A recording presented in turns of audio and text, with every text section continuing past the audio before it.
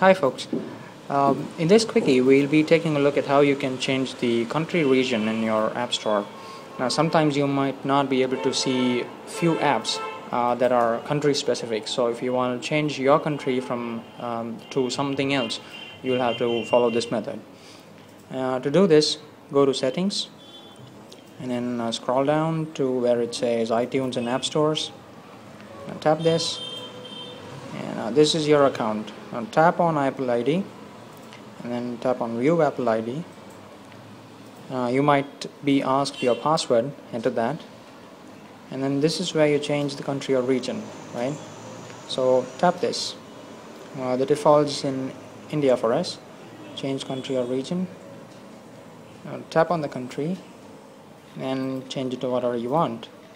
Let's go for the US. Here, tap on Done, and then tap on Next. You'll be shown the account settings. Tap on Agree for this, Terms of Service. Agree again. And this is where you enter the billing information for your credit card. Or if you don't want, tap on None.